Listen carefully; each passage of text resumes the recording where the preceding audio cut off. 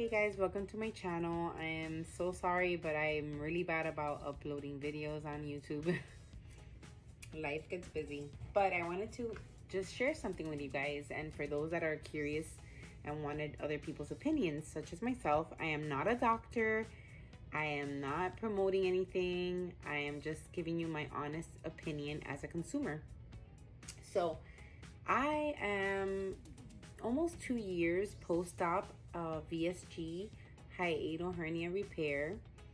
I decided to go ahead and have surgery for weight loss because I was in and out of the hospital with a lot of heart issues. I have an arrhythmia called AVNRT that would cause me to just automatically all of a sudden have a heart rate of like 180, 160, 130, and it could last for 4 hours. I felt like I was gonna pass out.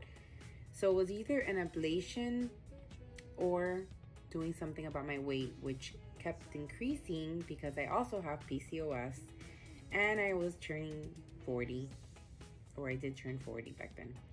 So yeah, with all that being said, I had this surgery. I've lost well over 80 pounds. I feel amazing. This is the weight that I was at when I was in my 20s. I'm in my mid 40s. And I've had quite a journey with health, with my hair, and now more so because I've lost hair. So if you can see, I have some hair loss that I can tell because when I take pictures, I can totally see. It's not as bad as other people that I've seen, but I do feel that I need to work on that. So aside from my multivitamin that I take daily, I'm gonna go ahead and add Nutrafol. Nutrafol is not cheap, and I did my research and I'm gonna give it a try for at least 3 to 6 months. The only downfall that I see is the cost, which is $75 a month. I did buy a 90-day supply, and the pills are 4. See if you can see the size of the pill. There's 4 pills, so I have to take that with a meal. Now, they do say that if your current multivitamin, this does act like a multivitamin, but you can also take a vitamin. That's not a big deal. The only thing they say is do not mix, don't add additional iodine or selenium to your routine, to your multi. So I did order Mary Ruth to try it out, which is vegan, and we'll see how that goes. I'm gonna see what happens. I did do a one-time purchase of the Nutrafol growth activator. It's not oily because I had purchased there's another product that you can buy at Target or online on Amazon. It's called Miele, M-I-E-L-L-E.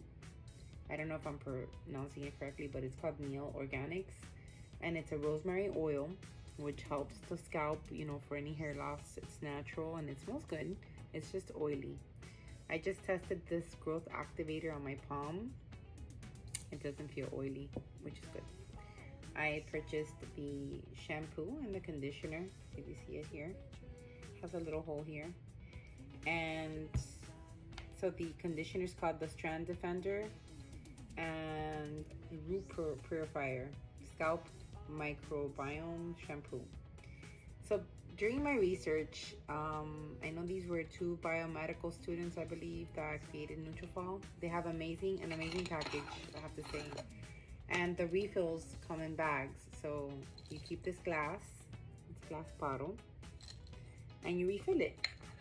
Oh, it says, keep growing. I've read a lot of positive reviews, and then I've read kind of like, oh, you know, you have to always take this because if not, your hair starts falling off again. Well, I don't know. We'll see. Whatever helps. I'm gonna try it.